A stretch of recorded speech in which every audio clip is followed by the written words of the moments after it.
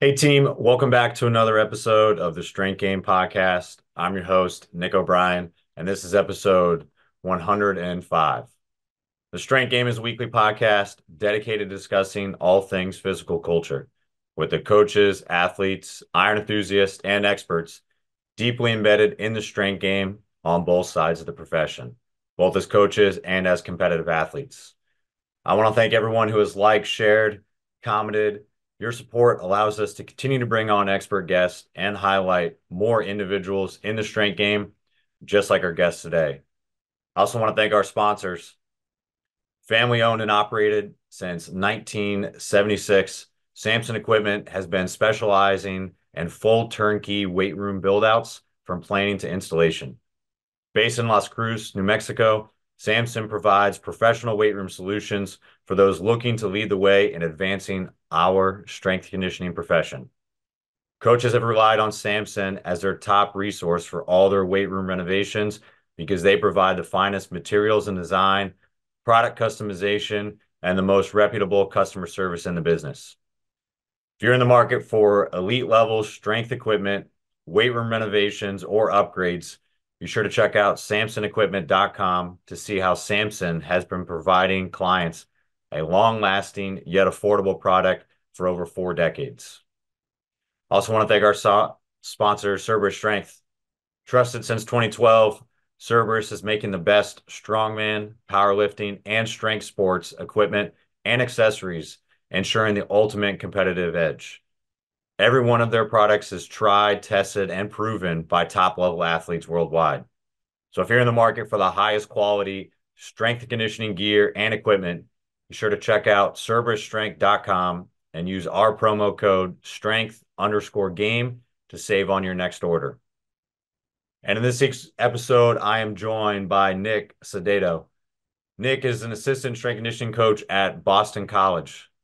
Cidado arrived at BC in 2018, where he began working as an intern before being promoted to a graduate assistant coach in 2019 and then full-time assistant coach in 2020. Over his tenure at BC, he's assisted with all 31 Olympic sports teams and now leads the performance training for the Eagles women's lacrosse, field hockey, and men's and women's golf teams. In his current role, he has reached the NCAA National Championship in 3 consecutive years with the lacrosse program, who won the title in 2021 and most recently won the ACC Championships in 2023. Cidado started his career in the private sector, first as an intern coach at Evolution Sports Performance in Easton, Massachusetts in 2017. He was an assistant strength coach at MJP Strength and Conditioning in Boston, as well as sports performance coach at Velocity Sports Performance in Norwood, Mass. from 2018 to 2019. He also gained experience as an intern at Harvard University in the fall of 2019. Cidado is also the author of Sweat More During Peace, Bleed Less During War, Preparation Tactics That Generate Success. A former football player at Bridgewater State University, Cidado continues to stay active in his spare time, training throughout the demanding collegiate athletics year-round season. I'm excited to have him on the show today. So with all that said, let's get into the game with Coach Nick Cidado.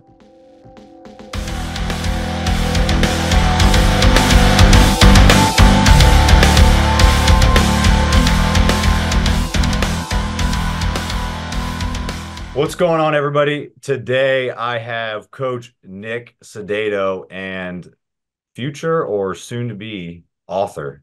What's going on today, Coach? Hey Nick, how's it going? Hey man, I'm excited to get you on. I know when this releases, the book will be officially launched. I know we'll definitely touch on that stuff as we get going. Congrats on that, by the way. I know that's a huge accomplishment.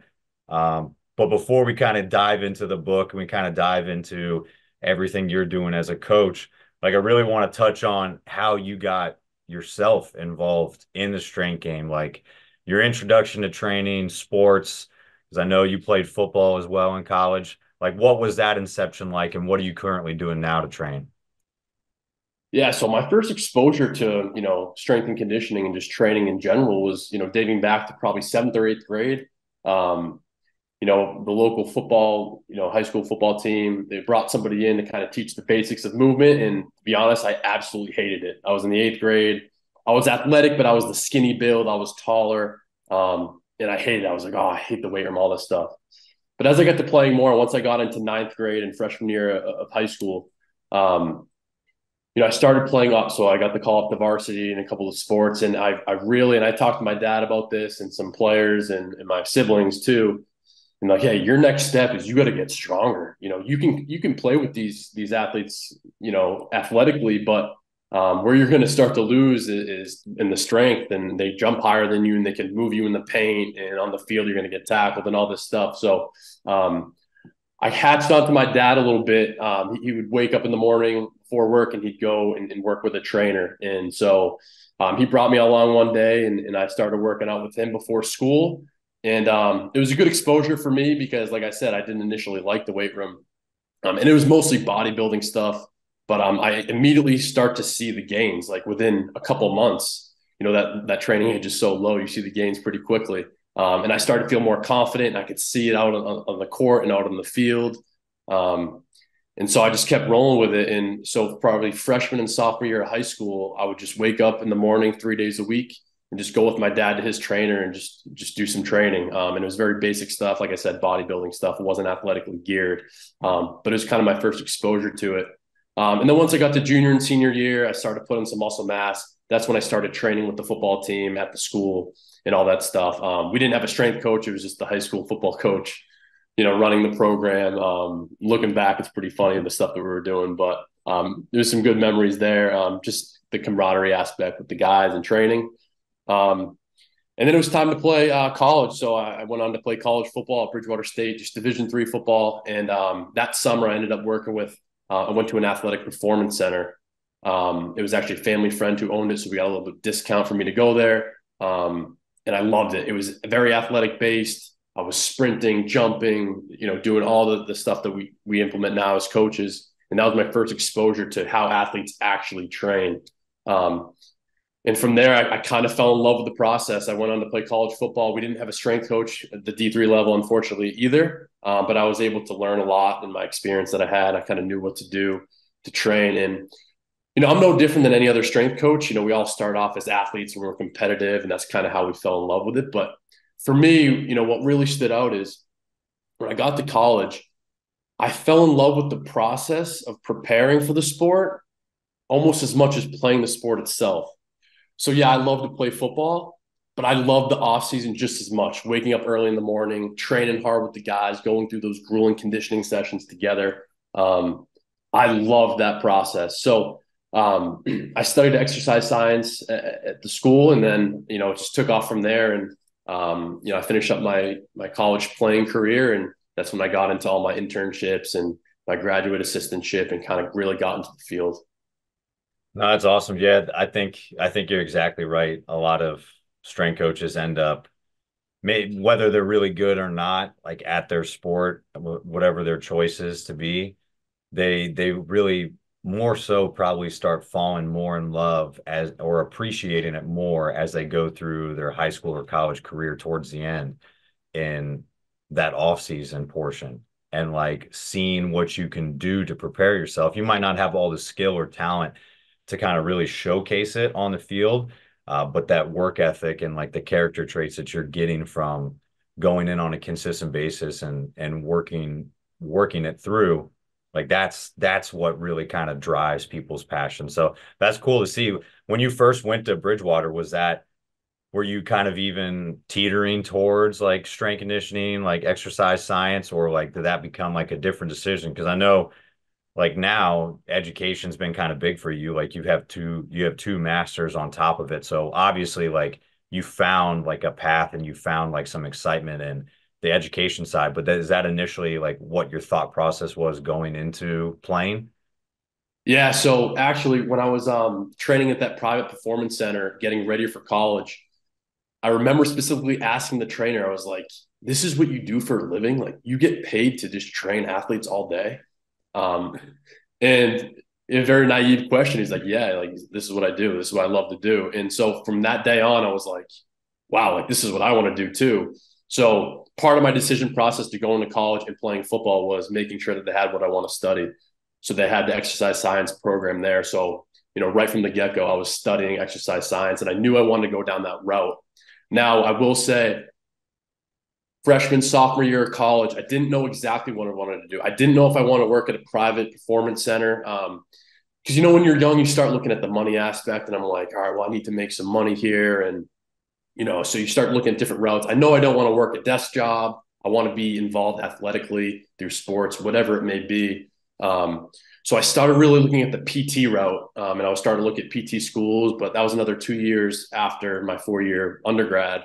And so I kind of followed that route, or at least I thought that's where I wanted to go until about senior year, until I reached out, did my first internship actually at the place I was training at, Evolution Sports Performance. Got my first internship there at that senior year. And then from there, I was like, all right, I'm not going to go the PT route, because I started talking to some networks and people, and it wasn't guaranteed that I get to work with athletes.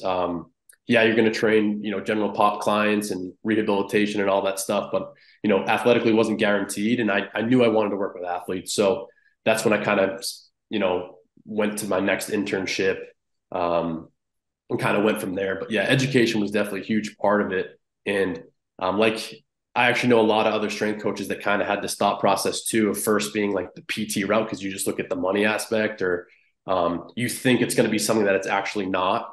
But I just fell in love with the athletic side of it. I knew I had to go down that route. Yeah, I think I teetered with that route too after being in the profession for a little bit, and like it was the money aspect does hurt at some places. And if you don't have like a support system, or if you're not in the location, or your contract's not very good, or I mean, there's a multitude of reasons that can kind of affect that too, or affect your life outside of it, which really makes a difference. Like, that can either factor into being paid low or factor into being paid high. Like, it's kind of whatever your goals are. So I teetered to that too, and then realized that it's going to be 3, 4 years, because I was missing one class to even like apply to PT school. So I had to take the class and then apply the next year, because they didn't Yeah. offer that class during the summer. And I was like, no. But yeah, that's the hard part too, because I think now it's a little bit more public knowledge. Like, we're starting to see it now, where you see what college coaches make, or some of the big ones make, and then a lot more places are starting to publicize what those assistant positions make too. So I think it definitely deters a few people to like even like get into the profession, or it might push people out a lot sooner, realizing that, hey, assistant coaches, like, depending on the demographic and like your location across the board, are like somewhere between like 30 and 45, 50. Like, how long can you do that for?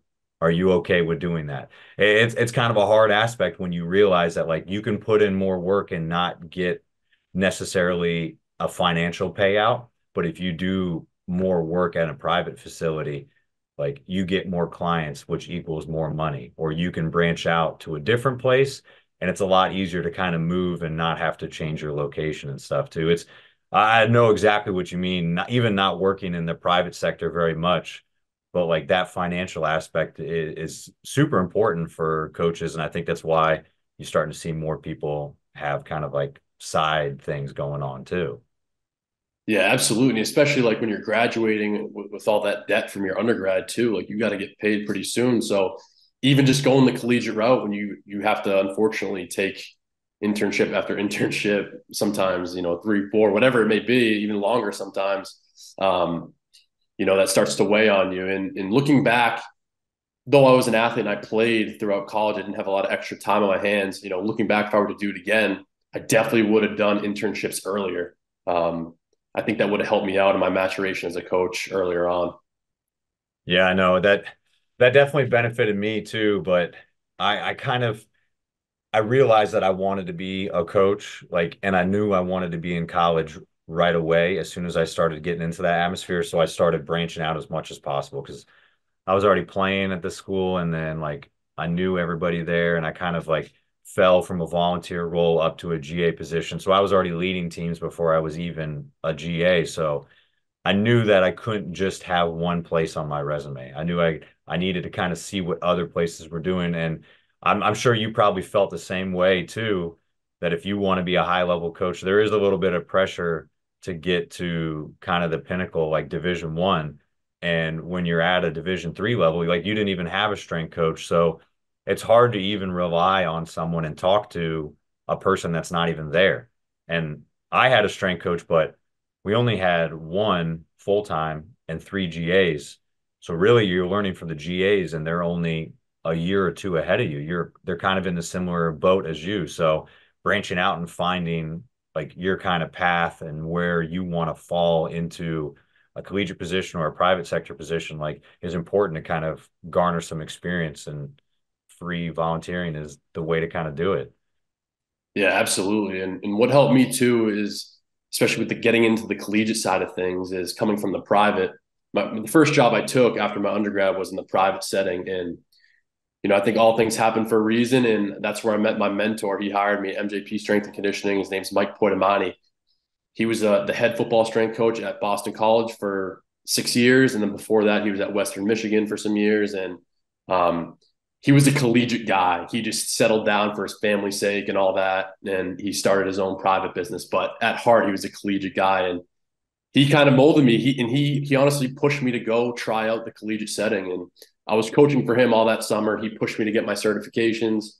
And he saw a lot of potential in me that I didn't even know I had. And he's like, "Hey, you're doing a great job. You're a great coach. I want you to go try out the collegiate setting. I still have connections at Boston College. Um, I'll put in a call for you. Go do an internship. If you like it, pursue it. If you don't, come back and work for me. No big deal. But it's going to make you a better coach. And you got to see. You got to see if that's what you want to do." And I'm happy he pushed me, and he's my mentorship. He's taught me everything.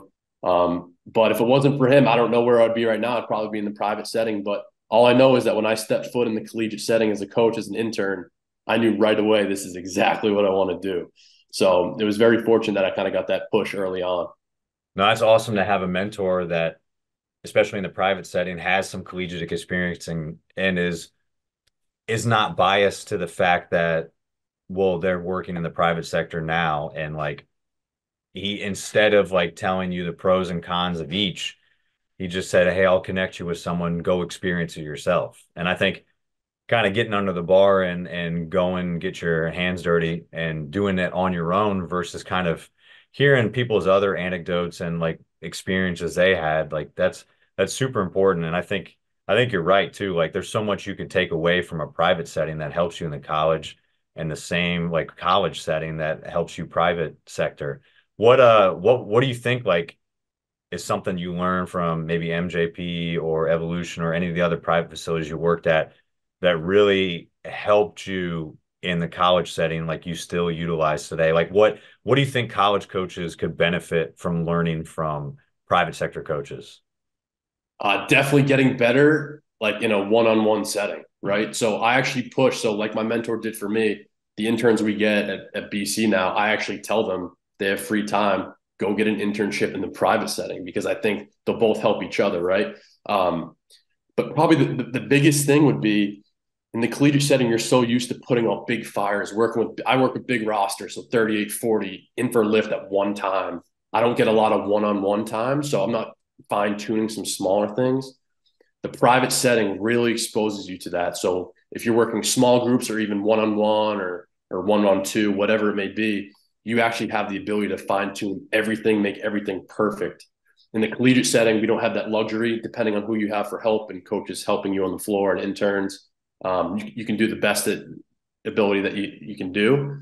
But at the end of the day, you can't make everything perfect like you can in the private setting. So I think the private setting and even the private setting, I work with some general pop clients, 100% made me a way better coach because I get to look at every single angle of every single movement and have an understanding of, have more conversations with how people are feeling based off exercises and volume. And that just prepares you for the collegiate setting when you have that times 38 or 40 that you have to worry about. So I'd say that's probably the biggest thing is just the ability to work in the one-on-one and fine tune everything. Right. Yeah, I'd agree too. And a lot of the Gen Pop, like when you're going in and you have a program, like you have to approach them a lot differently. And you also don't have to factor in so many things that you do with an athlete where you're factoring in practice, games, like school and stuff like that. Yeah, obviously like general population has like life and work, but I'd I tend to think a lot of people that are coming for specific like guidance from a coach in a private setting probably doesn't work a super labor intensive job. So they're probably working a desk job or like they're stay at home like mom or something like that. So you don't have to really work with a lot of like physical like extenuating circumstances. So you can just focus on the program and how they feel in that day versus have to like really deal with the chaos of practice, school, like meetings, film, all that sort of stuff. And you're right, yeah, like you can kind of get into the minutia of that one-on-one setting, which you deal with from time to time when you get to unique scenarios in college, but it's definitely does not happen.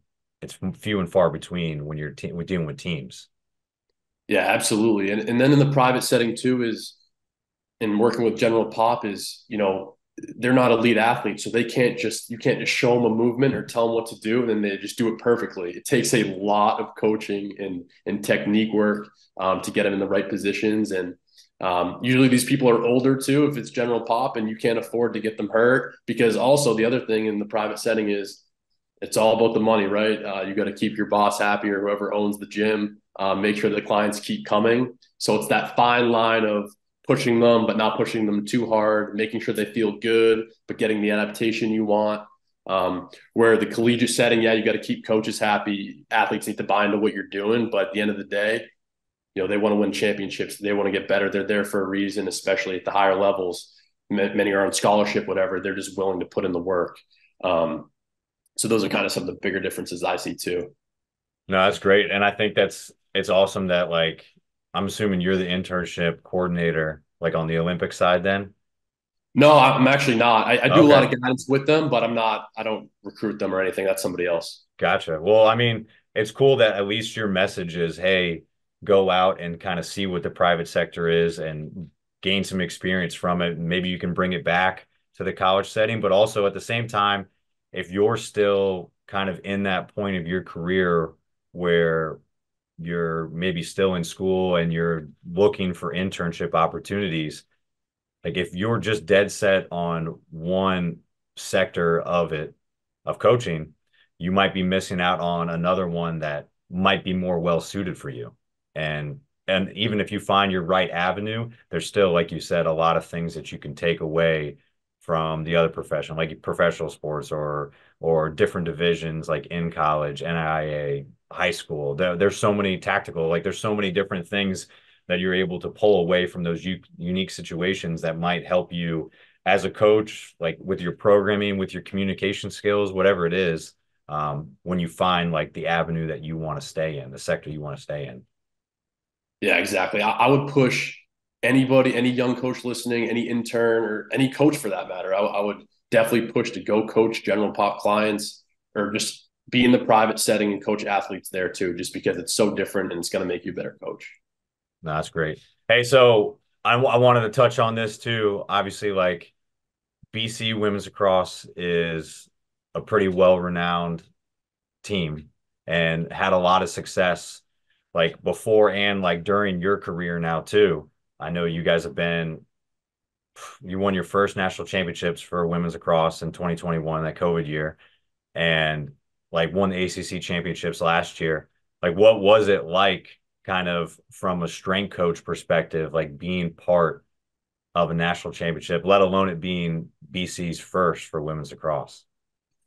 Yeah, so the national championship year in 2021 is something that's very special to me, and it's such a testament to all the athletes because what people don't understand is it was the COVID year, right? So there were so many restrictions and red tape to go throughout that entire year. I mean, I could sit here and just rifle off things that we had to get through for an hour. And I'm no different than everybody else. Everybody had to go through the COVID stuff.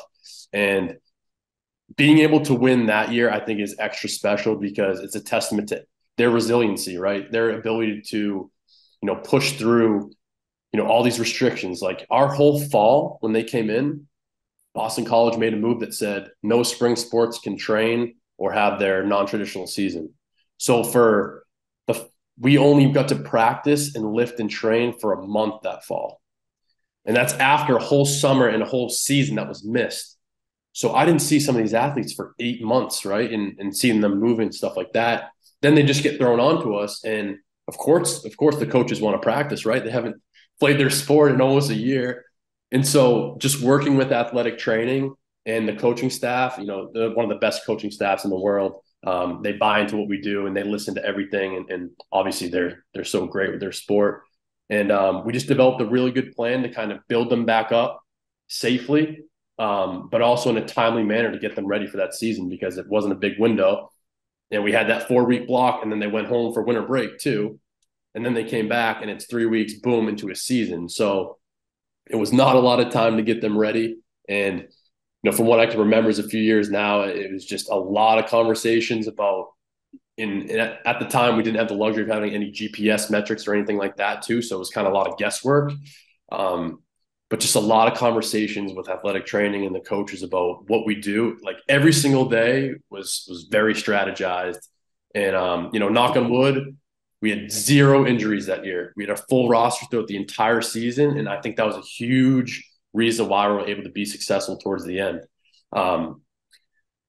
Going into the next few years, we're able to make the national championship, and unfortunately, we've lost the last 2 years. But like you said, we were able to win the ACC championship last year. But it really has nothing to do with me. It's the culture from the coaches, and they bring in the highest talent in the country and let iron sharpen iron. I mean, I'm just there to help prepare them a little bit and push them, especially in the off season, and develop some adaptations. But at the end of the day, they're just great lacrosse players that you really don't need me at all. Yeah, I'm sure that was a pretty cool experience, especially in light of everything that was going on. I know your program was probably vastly different than what you probably would have liked to do or preferred to do with the team not being under such tight restrictions like during COVID, especially for the fall. So this question might not be great considering like those parameters, but like going into a season coming off a championship, like what ends up being the message? Like what parts of the program do you change? Because like a lot of people would probably say like it's not broke, don't fix it. Like I get you have different parts, you don't get to control the outcome of the games, but you get to control the preparation. Like ultimately, is it a great program what you had that year? Like why would you change much and just hope that it still gets them ready? Like what was your thought process going into the next year or message to the players when it came to trying to kind of defend your title in a way? Yeah, so the biggest message was, we don't talk about the championship season. So when they came in, there's not a word. We don't wear any of the gear that says championship, like nothing. Like we totally wiped that slate clean. It was a new team, new year. And that wasn't me. That was down from the head coach. And I just supported that. And then, as far as like the program went, like you said, it didn't need to change much because knock on wood, we had no injuries that year. And since then, we've obviously had some injuries, and that year was maybe unique, whatever. But I just really felt like we got to run this program again. And, if it worked that year, it'll definitely work this year. And I make minor tweaks and changes here and there. But the big thing with that year was coming off the championship was we got a GPS system to kind of go off of now. So we had to accumulate some data that year. And what that allowed us to do is just plan out our weeks better, have our high days, our low days, our moderate days, just to preparing them for the games and those game weekends a little bit better. But to answer your question, not a whole lot changed. And then when we lost the national championship last year, that's when, or 2 years ago, sorry, that's when things start. I tried to change more in the program, met with the coaches, what areas do you guys want to work on more? But yeah, I think the mindset after winning or after success is you just it's a new team. Like nobody cares what you did in the past. They care about what can you offer? What can you do in the right now? What is this team going to be in the future? And that was kind of the big message. Right. Yeah, you kind of set the foundation again, but you have you have the framework of what was ultimately like a successful program before. You just have different pieces to work with, and you still have to go through, like we talked about, like that the same process in the beginning because you're not playing with the same pieces. But now that's great. Like obviously, like a program should always change in some aspect, and you're always going to put tweaks on it. And I'm sure GPS kind of helped reassure some of like your coaching thoughts that you already had and kind of fine-tuned a few things. So like those small additions, once you have like the main piece like set in stone and you're working with like similar staff, like it's pretty much a recipe for success. And like it's kind of a testament like for you guys to be successful and be back at championship weekend consistently. And it's probably because everything else is pretty consistent and you do what you guys do and wipe the slate clean and start over. Yeah, and the GPS has helped us tremendously because we know exactly what a championship game load looks like. We know what an in-season a conference game looks like load wise. We know our duration, our run volume. We know all that stuff. So GPS has been a game changer for us just in keeping athletes healthy and making sure we don't peak early. So that's one of the big things I enforce and I kind of transmit to the coaches is that yeah, we train hard all fall and then they go home for winter break. I don't need them at their peak, week one. We have so much trust in our ability to get better throughout the season. We play for the last weekend of April and then into May for NCAA tournament. Like that's the standard, that's the expectation. So we really try to make gains all throughout the season. So with that being said is, a lot of programs, they come in and they do like hard run tests right away and they want to be at their best for the first game of the year. For us and looking at our schedule, we're known to lose one or two games earlier in the year, and that we just get better from there. So we're okay with that as long as we're getting better throughout the season. Yeah, I think that's always the best approach. Like I've always said that like and been super successful. Like Duke men's lacrosse has always been like that. Like people talk about it and like I think it's social media and it ends up being like ESPN and like all those news radios. It's something to talk about, but they're like, oh, like someone like BC women's lacrosse, Duke men's lacrosse loses the first game of the season. Are they out of contention for next year? Like it's the first, it's February. Like what are we doing?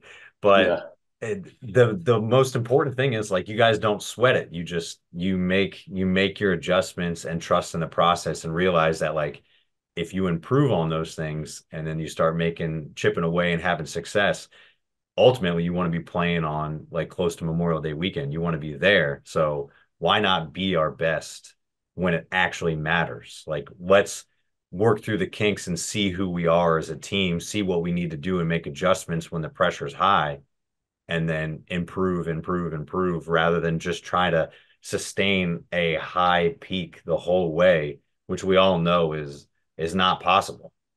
Yeah, exactly. And we have this conversation every single year, and our head coach does such a good job of having the team buy into this message. And I say this all year, even in September when they come in, is my goal is to get you ready for end of April, May. That's kind of our buzzword. End of April, May. That's what we play for. That's what we train for. So the head coach is very competitive, so she absolutely wants to win every single game. She, even though off air here we were talking a little about the non-traditional season and those play days. She wants to win all those too. But those conversations about let's take away some of those play days, because at the end of the day we're playing 4 or 5 play days in the fall and we don't want to be our best till April. Those play days really don't matter that much, and we're just putting a higher risk of injury and burning out sooner. So everything we do is just very progressive, building up to end of April into May. Yeah, it's don't even keep score for those games. Just you use it to like focus on yourself as a program and like if you're a strength coach, like use it as kind of like a mid-season barometer of, hey, where are we at? What do we need to address? Like, is the program so far doing well? Do I need to make adjustments? Like that's the best time to do it. Like really find out who you are. Don't try to match up with someone else because you're trying to like you said be prepared for end of April, May. And if you can be competitive, but if you're putting everything into those fall games and like non-traditional season, like how much effort and intensity do you have left to put into the really important games at the end of the year that you want to win? Exactly. And like you said, and the last thing is you can't stay at that high level throughout the 3 month, 3.5 month season. It's just not possible. And what GPS has helped create a formula where we have our high days, our lows, our peaks and our valleys so that we avoid the plateau, right? We train hard one day and then we go really easy the next day in terms of drills, in terms of run volume, in terms of everything that we do, just to make sure that we're constantly just improving and we never hit that plateau. Yeah, that's no, that's a great point. That's it's definitely something that adds into like it's another piece, another tool in the toolbox that you guys can utilize and actually fine tune everything you're doing. I want to kind of take you to this. I know you haven't had this happen with that team too, but would it change your mindset at all if it was completely flipped on its head and like you were the last team in the nation? Like you had this program, like you put all this effort in, like the coaching staff, everything was working well in a way, and the training program you thought was great. Like, what would you change about it if you weren't seeing success on the field? Or how do you, like, as a coach, separate the difference between like performance and like versus skill and ability? Yeah, that's a great question. That's a hard question too. And something that could very easily happen. You never know what tomorrow's going to hold. So, I think from a strength standpoint, what we do in the weight room, everything we do is measurable. So I'm able to see that it doesn't matter wins and losses if we're able to get stronger and get faster, jump higher, do all those things. It doesn't matter wins or losses. We're kind of getting in the right range there. It's a non-physical sport, although the game is because for women's lacrosse, it's definitely getting more physical. But non-contact. I don't need to add a ton of muscle mass. I don't need to do all these things. I really need to get them strong to avoid some injuries, some resilience, and then really get them faster and more agile. And obviously, conditioning is a huge portion of that. So, in terms of the weight room stuff, I'd probably keep very similar. I'd look more out in the field, what I'm doing for speed. Can we get faster? Can we make room for gains there? And obviously, agility and then conditioning capacity too. But if that happened, it would be a lot of conversations with the coaching staff and what their goals are because, as it is right now, we're very confident in our ability. And, we look at the schedule, we know who's going to be harder games, who's going to be easier games for us. And we can kind of plan our schedule like that and we can adjust every single week. But like you said, if it did get flipped on its head and we're the worst team in the nation, then maybe we're playing harder for some of those easier games and we want to put more eggs into those baskets. So that might change kind of our weekly undulation of high days, low days. It might change what they do out at practice those specific weeks. So I think more of the changes would be in there. But in terms of what I do, I would obviously evaluate my program. I'd make sure that I'm hitting everything that I need to. But, since it hasn't happened, I can only speculate. I would say that the strength stuff, what I do in the weight room would probably be very similar. Not much change there. More of my changes would be in the conditioning and getting them faster because it just resonates with the sport. And that's actually what they do, what they need to be good at.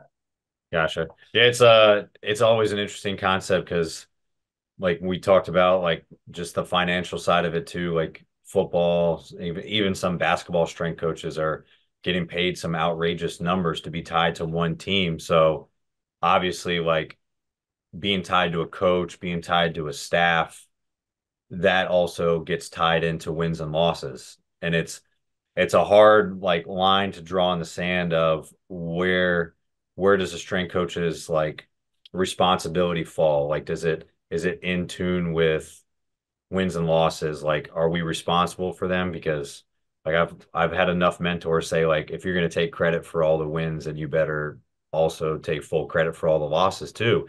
It's a hard line to draw when people are getting cut for with large salaries because not having success, but also at the same time, like there are other people that aren't having much success at all, or they're having great success, but they're not tied in to what happens on the field, and they're just all about preparing. So, I mean, that it's a subject that we could probably go on forever. And it's a can of worms we don't have to go down for sure. Yeah, absolutely. I personally, I don't evaluate myself off wins and losses. I just don't think it's fair to do. I like to think lightly of myself, and I think strength conditioning definitely makes an impact. But at the end of the day, let athletes be great. They're going to be who they are. They're going to play their sport to their ability, and coaches are going to coach their team how they want to coach. And we're a support staff for a reason. That's how I look at it. Yeah, it's an interesting thing. I wonder how it's going to shape as like the things move forward because I think strength coaches are going to be potentially in for some changes when it comes to that. And if there's more separation between these conferences and stuff, I wouldn't be surprised if like baseball is also like shifting to that more and having one strength coach. I wouldn't be surprised if they start doing it even more for more Olympic sports in the future at big schools. So, hey, I wanted to kind of shift topics over because even with all that stuff that you've got going on with your teams and like playing well into May and now basically dragging out your season through the summer so that you guys have a chance to compete again for the trophy, you worked on and you are about to release a new book. So, like, can you give a brief overview of the book, Sweat More During Peace, but Bleed Less During War? Um, because that's a whole process in itself. So why kind of write it and like who is the book really for? If you can kind of give us some stuff without giving too much away. Yeah, so I'm very excited to share this book with the world. I've been working on it for a little bit over a year now, but it'll be officially published on January 30th. So we're approaching that date here as we record this anyway. And so the book is all about preparation, right? So during COVID, I kind of evaluated my role and what I do as a strength and conditioning coach. And at the end of the day, my job is to prepare their bodies and their mental aspect to go out and play their sport. And I started to think about other realms of life, whether it's business and education and relationships and just day-to-day habits. And everything takes a degree of preparation. Some degrees way more than others, right? Going to the store that has a degree of preparation. It may not be that important, but you got to prepare your wallet, make sure you have money in your wallet. You got to make sure you go to the store at the right time so you get other things done in your day. You got to make sure you got the right food that you're getting so you can cook at home and everybody at your household likes the food that you're going to eat, whatever it may be.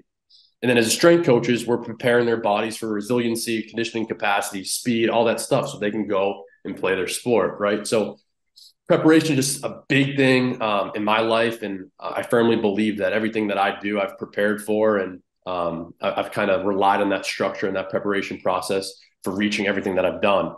So I really want to make a book about it because it's very genuine to me. It's authentic to me and it's something I really believe in. So the quote, sweat more during peace, bleed less during war. I actually stumbled upon it a couple years before the whole COVID year. So maybe 2018 when I was graduating from undergrad. And it just really resonated with me. I like quotes. I think there's deep meaning involved in such little words that you can pull from. And that quote just really hit home for me. I'm like, that's exactly what we do. And even though it's a military reference, you can kind of interchange some of the words. So, sweat, what does that mean? That's your preparation. That's your work. More during peace. So peace is that controlled environment. So you want to work harder during a controlled environment so that you bleed less during war. What does that mean? So bleed is the errors that you make or the failures that happen. In the war, that's the competition, when you're called upon. So, it's just the essence of doing everything you can beforehand to make sure that when you're called upon, you're absolutely ready and you control what I call is the expected result. So that's the result of that you deserve, right? Based off what you put in beforehand, you deserve whatever comes to you based off the work that you put in before. It's like that saying, like, well, are you surprised that happened? Like, you didn't work hard all off season. So yeah, your strength numbers went down. You decided not to run on the field during winter break. So you came back out of shape. Are you surprised? No, you didn't prepare that. So that's kind of the essence of the book. I'm very excited to share with the world. It's broken down into 3 different principles. And then within each principle are certain tactics that you can follow to improve that principle. And the goal for the book is to just, I don't think anything is going to be groundbreaking knowledge in there. I think there's going to be a lot of affirmation stuff in there. And I think it's going to resonate with people because I'm pretty vulnerable in some positions in the book. And it's going to resonate with people because everybody goes through some of these topics that I discuss. And, the main target for this book is first athletes and strength coaches, because strength coaches, that's our job. We prepare our athletes to play, and athletes just have to understand that preparation process. And, as a coach, my athletes know me as this quote. I have it written on my whiteboard in my office, and all my winter training packets and all my summer training packets and their lift cards. It says it right on it. This was way before the book too. So it's just really something I believe in. And I think that a lot can be learned from it. No, that's awesome. I think that's great too. It's a testament to a lot of hard work and preparation, I'm sure, that went into actually now about to have like the book hard copy like in your hand. So that's awesome. Like, congrats on that for sure. But yeah, that's cool too that it's like who you're gearing it towards, because that could be a great tool for coaches and athletes, but athletes specifically, because coaches are always preaching this preparation, and some athletes aren't really as bought into the weight room or maybe practice on some days. Like, to be able to have like that in their hands where they can kind of see like how important this is, how this actually gets them to their long-term goal, like those daily things that they're doing to actually like chip away and stay on path. Like that's a great tool for them, rather than just kind of preach it, and preach it and like say the same words. Like it's the same as bringing in a guest speaker and they might say the exact same thing a coach does, or like you're talking to someone else's parents and you'll listen to them, but you won't listen to your own parents. Like the tone and the voice is a little bit different, even though you're preaching the same message. So I hope you guys have a lot. I'm excited to like when it launches to probably get my hands on it there and see what's going on with it. But I think it's going to be successful with a lot of athletes and coaches, and definitely can resonate with them. Yeah, I think you'll like it. I think other strength coaches and sport coaches will like it. But it's also not only geared towards sports. I try to make other topics and other examples in other realms of life, whether it be business, education, relationships, day-to-day habits. I try to make a very authentic pitch to people, so it resonates deeper, because it's so easy to read superficial stuff that doesn't apply to you, right? I try to make it very applicable to what everybody endures on the day-to-day. I say athletes and coaches the most because that's where my experiences are. And like I said, it's very authentic. I'm not making anything up in this book, and I've studied elite athletes. I've interviewed coaches for this book, and you get a real kind of essence of what it takes to ultimately reach success, whatever success is for you. It's kind of a broad term, but whatever success is for you, it's cultivated by your ability to prepare. Awesome. Yeah. Well, hey, can you touch on that a little bit more? You said you interviewed some like other coaches for the book as well. Like what was like your process like actually writing the book? Like how did you kind of approach it like in broad strokes to actually come to fruition, like go through the editing and actually get it published and get ready to release it? Yeah, so that's a great question, and one that I get a lot, because to be honest with you, if you asked me 2 years ago, maybe even a year and a half ago before I started writing, I would have never told you I wanted to be an author, or I was going to be an author, or I was going to write anything. I haven't even written a blog before, or nothing. So it's very corny to say, but I felt like this book kind of flew right out of me. It was very easy for me to write because, like I said, it was very authentic. And I just had this idea one day. I don't even know what triggered it. I'd be lying to you if I told you anything. I just put pen to paper. I started writing down, chapter titles, what I want to hit on. And I knew if I was going to write a book, it was going to be something I believed in. And preparation is obviously what I believe in. And so I had a title for the book already. That's a quote that I kind of live by. And from there, I just put pen to paper and I wrote down each chapter name, certain areas that I want to discuss that supports the main goal of preparation. And then within that, I made specific tactics within each principle of, examples that I can use and people that I can use for reference, and, just some evidence to back up my claims. And then I just started typing away on the computer. And like I said, it kind of flew right out of me. But from there, once it took me about 8 weeks to write, which isn't a long time. And don't get me wrong, it's not a long book. It's about 160 pages. So it's whatever, moderate style book for a nonfiction. And the first thing is once it was all done, I was like, all right, well, is this worth anything? Should I pursue this? Like what next? I don't know any author. Like, where do I go from here? I got a computer. I got my hard drive in there saving it just in case it gets wiped away. I'm not going to let that happen. 58,000 words. I'm not letting go to waste. So, I had my fiance at the time, my wife now, look at it and she supported me 100%. She's like, this is actually pretty good. I think this could sell. And that's just her honest opinion. And she probably would lie to me anyway. But so then I had a few other close friends and people look at it and just say, be honest with me. Like, would you read this? Do you like the title of the book? Should I pursue this? And the feedback was great. And from there, I kind of had to hit Google and say, all right, what's next? What do I do next? So I had to look for, literary agents to represent the work. I had to look for publishing houses. And then from there, I was very fortunate. I was able to get multiple offers on it. So from there, I had to go through all the offers and make sure that it was going to be my work that's represented and someone's not going to come in and change everything, because that was very important to me, that it was my work. And so, I mean, that alone takes about a month just to go through all these contracts, because I'm not a lawyer and I wasn't about to hire a lawyer. So I want to make sure that I was covered. And, once I signed the contract with the publishing house, it was just kind of handed over to them, meetings weekly about, the process of the editing. And you got to go through editing, which is a back and forth process that takes months, almost 5 months of editing back and forth. And then from there, it's, internal design, external design of the book. So the cover, the wrap, all that stuff. And then you get into kind of the marketing and the endorsements. That's when I'm, reaching out to, coaches and famous figures to help me market this book and push this book, see if they'd like it.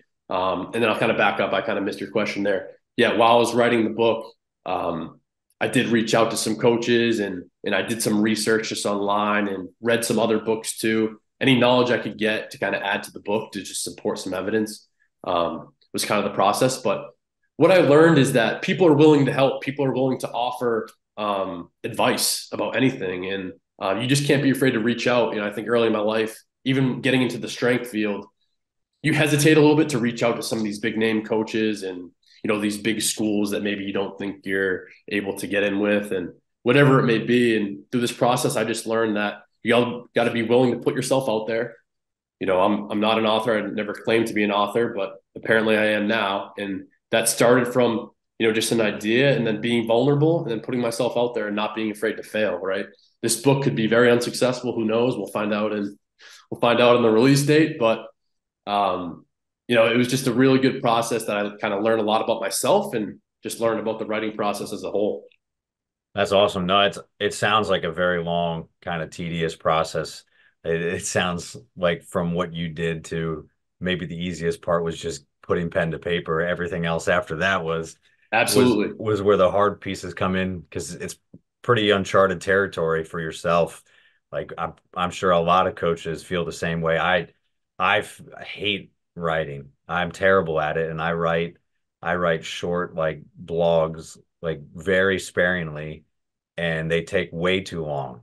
They take way too long, and I'm illiterate basically when it comes to it. So I can imagine like how hard it was and like how much that kind of gets added to your plate, but it's cool to kind of see the fruits of your labor and all that work and preparation that went into it to see like a final result. It's got to feel the same way like a championship does when you realize like, hey, everything that I was doing, like all the hard work, like all the sacrifice I put towards, like it's now I get to kind of see the success and take a look back from like the mountaintop and realize like I did this to get here. I did all these things to get to this point, and this is pretty cool.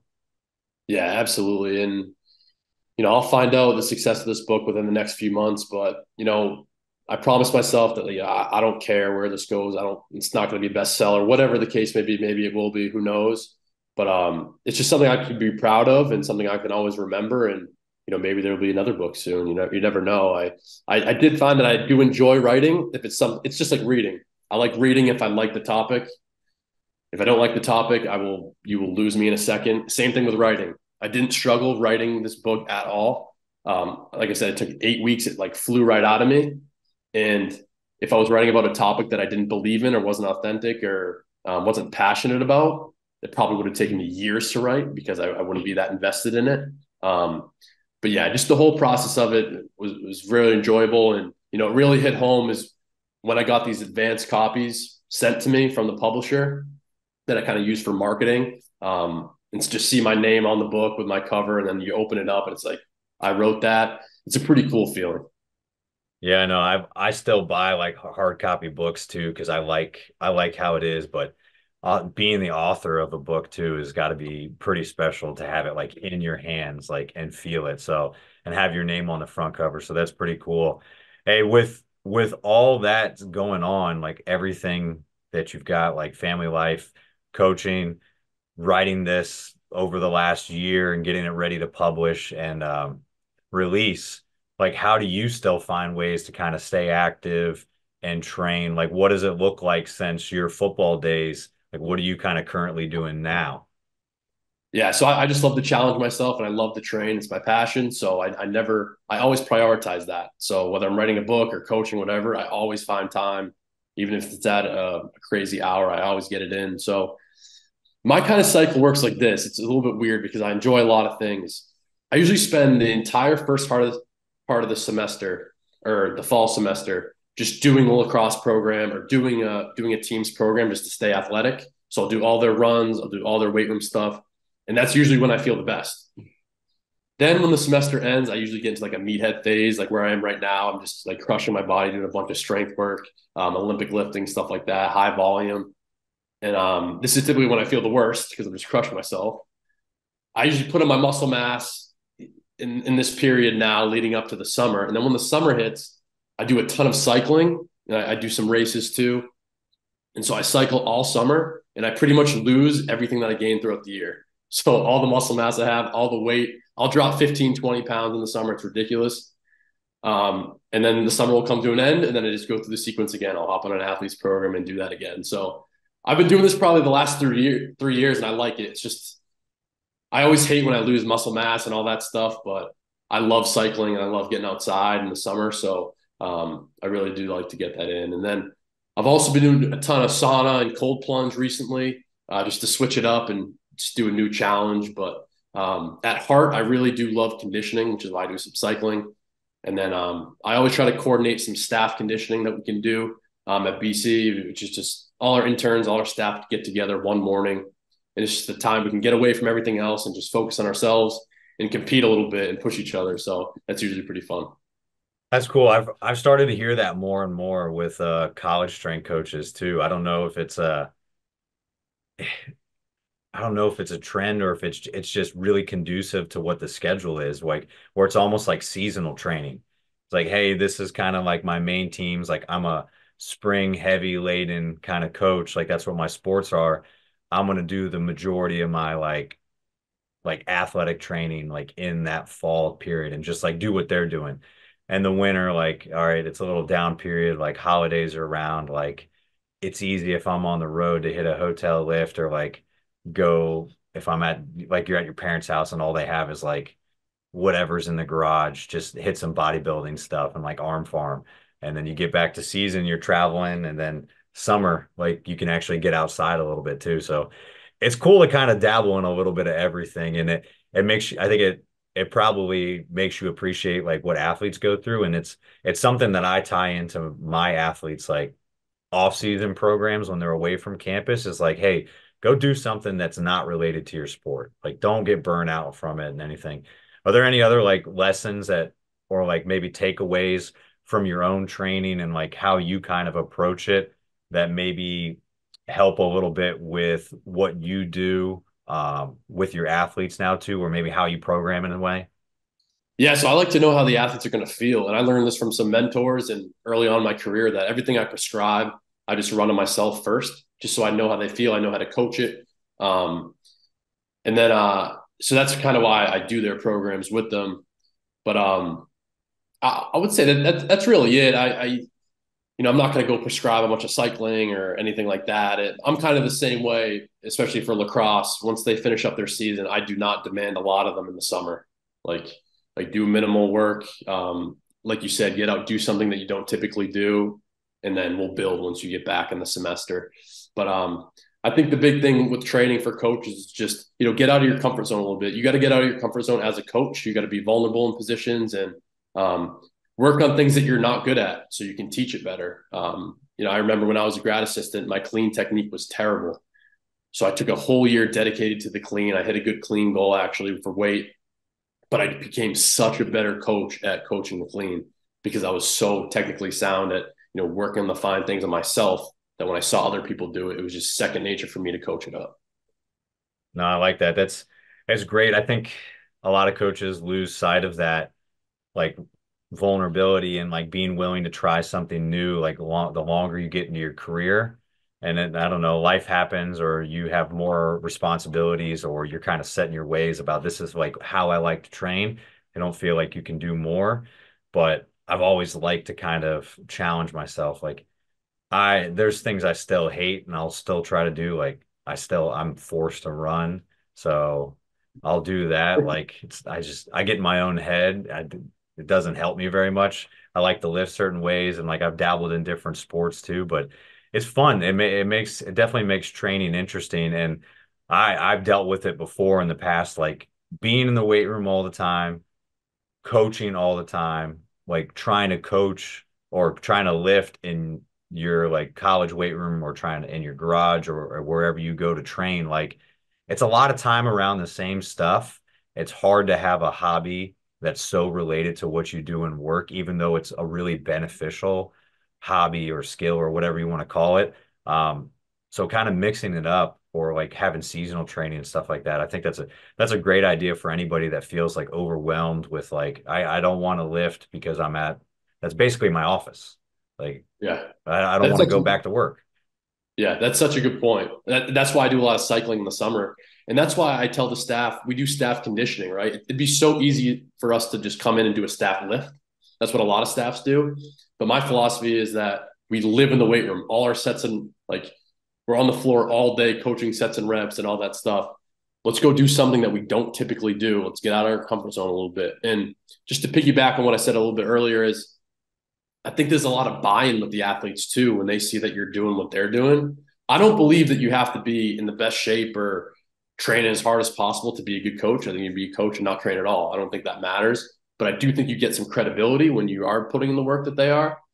And so, like, my athletes will know that in the fall when I'm running their program that they're doing, I'll do it in the morning and then I'll coach them up at 9 o'clock when they come in. Especially on the run days, they'll come in and be like, all right, what were your 150 times today? Or, what was your time on that run? And they'll try to compete with me a little bit. So it's just extra buy-in, extra credibility. And I think the athletes like to see that. Yeah, no, that's a great way to do it too. And it's fun to have a little bit of banter back and forth with your athletes. I remember doing that a bunch with them. Like I can't throw a baseball. Those guys know the last time I did, my arm was numb for the first two innings of a Padre game. It was not a good idea. And the same time, like I had lacrosse guys that would always come up and try to wrestle me. And like one guy would like tackled me like in the end during stretch circle and he doesn't want that smoke and I buried him. So it's fun to kind of go back and forth with them and them to know that you're invested in training. You might not be the same skill level. You might not be doing the same exact things at them, but like you build a sort of camaraderie because you're not like preaching from a soapbox. You're speaking from experience, and it's still like relevant experience in a way. You're not just like saying like the heydays of when I played. It's like, hey, I did this last night, I did this yesterday. Might not be the same. They might not respect it the same way, but like I think at the end of the day, they realize like you're still working on yourself, and that's what that is. Yeah. In like with a conditioning sport too, when you're conditioning them hard in the off season, like that work's not fun, but they understand it's part of the preparation process. And when they see that you're willing to do that too, and you're not even training for a sport, you're just doing it. I think that hits with them a little bit deeper. And they're like, all right, well, I got to get ready for a sport, so I should be doing this. Yeah, that's a really good point too, because speed and agility, like lifting, all that stuff, like you're coaching mechanics and stuff. Unless you're like cross country, like track, and you're like doing slightly longer distant runs, if it's conditioning for a field-based sport, you might be encouraging or you might be like yelling times, but you're really just you're kind of the guy blowing the whistle and telling them they did it right, they did it wrong, or they didn't make it, they have to do it again. Like it's not a fun feeling. So yeah, you're completely right. If they see you kind of go through it or they know that you're doing probably the harder part of anything because most people would rather lift than condition. That's definitely that's more like brownie points probably from them to you. Yeah, absolutely. That's such a good point. You're right. During conditioning, the conditioning portion of our runs, I'm really just there with a stopwatch saying go and when to stop. And that's a really good point because no one wants to just be yelled at and just say, do this, do that. When they see somebody actually putting the work too, it's more respectable for sure. Definitely. Hey, so Nick, like any good training session, we end the show with the finisher, which is perfect for this.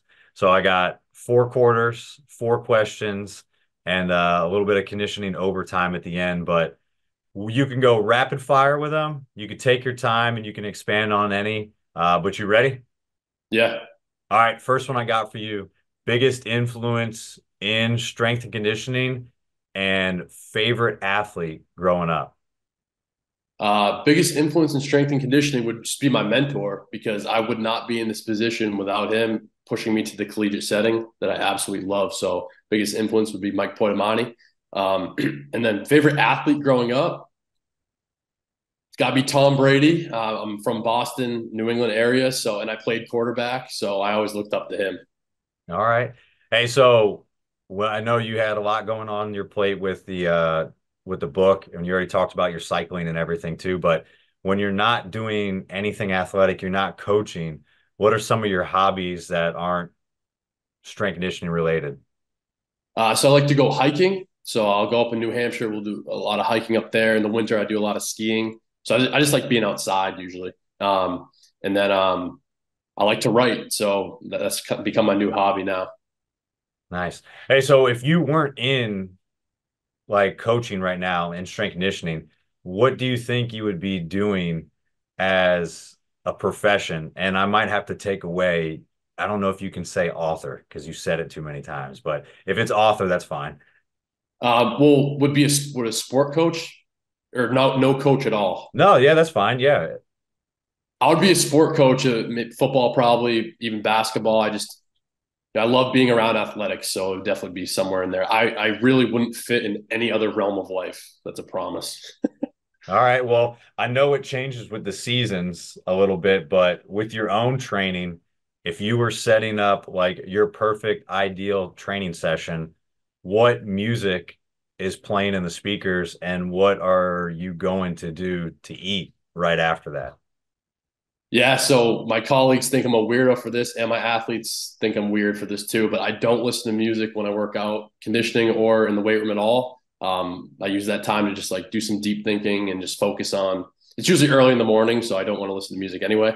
And sorry, what was the second question? What would I eat after? Yeah, Uh, what's the best post-training meal? uh, it's not that good for you, but I'd go straight to Five Guys and get a nice big burger. It's hard to do that at 6 a.m. though. That is true. You said ideal though. You said Oh ideal. yeah, yeah, of course. I mean, of course. Hey, so last one I got for you for overtime. What is your favorite way like to continue to sharpen the sword? Like where do you go for your resources and like what do you kind of do to recharge the most and get back the fullest for yourself and for your coaching ability?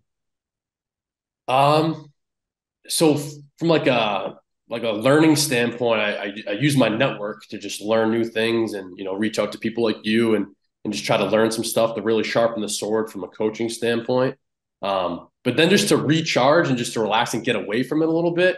That's why I do like the hiking and skiing and cycling and just long duration stuff where I'm just me with my thoughts. That's why I do a lot of sauna work, cold plunge work. Just because there's nothing else involved. It's just you versus whatever the obstacle is. And you learn a lot about yourself in those situations. Yeah, definitely. You seem like you kind of simplify it too. Like you can't really escape from something when it's longer duration or like if you go hiking and you're halfway up, you got to come back down at some point too. So you're kind of stuck in that situation. And if you're kind of disconnected from the world, it's definitely different, and it's definitely introspective, and it gets you thinking. So that's pretty cool to be able to recharge and also kind of use it as a way to sharpen the sword as well. Yeah, absolutely. Awesome. Hey, well, Nick, for anybody that's got any questions for you, obviously, like, plug the book, the release date. You said January 30th, right? Yep. Yeah. So where can they purchase the book, pre-order it, get their hands on it, and where can they follow you in BC this year? Yeah, so Sweat More During Peace, Bleed Less During War. My book will be officially released on January 30th, and it's available everywhere. So it'll be, audio, digital, paperback, hardback through Amazon, Barnes & Noble, IndieBound, 30,000 other retailers. You can get it anywhere. Amazon is probably your best bet. I have a website, niccidado.com. I post a lot of information about the book, so you can find links there for that. You can learn more about the book, why I wrote it, who's involved, who endorsed it, and things like that. And then I do most of my content sharing, strength and conditioning related, and all my networking on my Instagram, and that's just at Nick Cidado. Awesome. Hey, well, congrats again on the book, and looking forward to seeing what you guys put forward on the field. All that preparation kind of gets to come to fruition now going into the spring. So I appreciate you coming on today, man, and sharing. It was good to chop it up with you today. So thanks. Yeah, this was a blast. Thanks for having me on. Of course, man. That's it for this episode of The Strength Game. Thank you again to this week's guest and to our sponsors. Be sure to connect and keep up with our guests at the links in the description below. Remember to subscribe to us on Apple and Google Podcasts, Spotify, or your favorite podcast provider to stay up to date on all future episodes. Also, check us out on YouTube and CoachO'Brien.com, where you can find all the video versions of these episodes, as well as show notes, episode schedule, and much more. Comments, ratings, and reviews are always welcome and appreciated. Thanks again for tuning in, and be sure to join us next week for another great episode of The Strength Game.